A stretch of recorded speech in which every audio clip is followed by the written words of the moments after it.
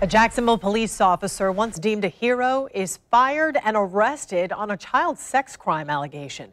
The sheriff's office announced the arrest of 31-year-old David Gettert this afternoon. Gettert is facing 2 counts of criminal sexual conduct with a child under 13 in Michigan 6 years ago. News for Jax reporter Corley Peel is joining us live outside the Duval County Jail tonight. Corley, what's next for Gettert? Records show David Gettert is still here in Duval County Jail without bond.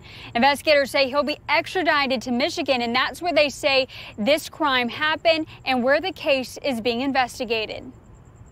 David Gettert was the center of a Positively Jack story last year as a JSO recruit who saved a woman from a car that she drove into a retention pond. Gettert eventually became a patrol officer, and now 20 months after joining the force, he's fired after being charged with 2 counts of criminal sexual misconduct with a child under the age of 13. According to this court document, the crime happened in Kalamazoo, Michigan in 2013. News for Jack's crime and safety expert Ken Jefferson is a former recruiter with JSO and says officers are required to complete extensive background checks. He says the reason investigators may not have known about the allegation against Gettert is because it was likely reported recently.